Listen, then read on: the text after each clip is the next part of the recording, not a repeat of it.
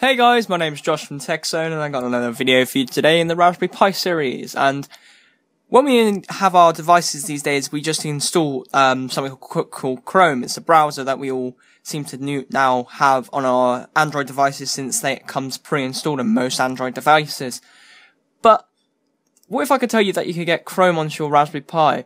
Now, the Raspberry Pi already has its own desktop equivalent of its own internet browser called Midori.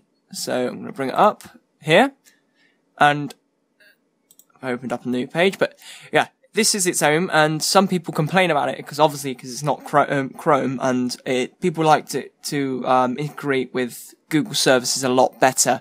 So what I'm going to teach you today, guys, is how to install it onto your Raspberry Pi. Now, what you're going to need is the terminal, and you need to type in this simple command. Now again, this is using the super user command called sudo So sudo apt get install chrome press enter, and then it will read through the packages.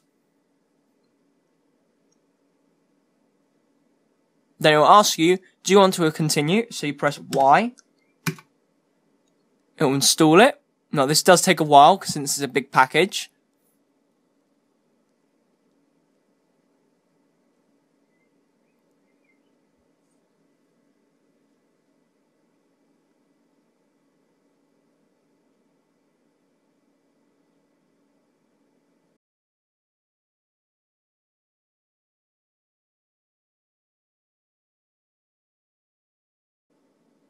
Okay guys, now we have Chromium installed. So it'll look like this little icon.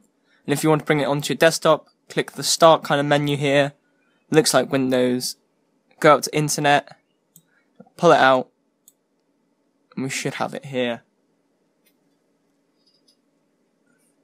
Okay, so this is a fully functioning piece of Chrome, and alright, we'll admit to you it is very, very slow, but you can do Google searches, so if you really wanted to, pull up Facebook.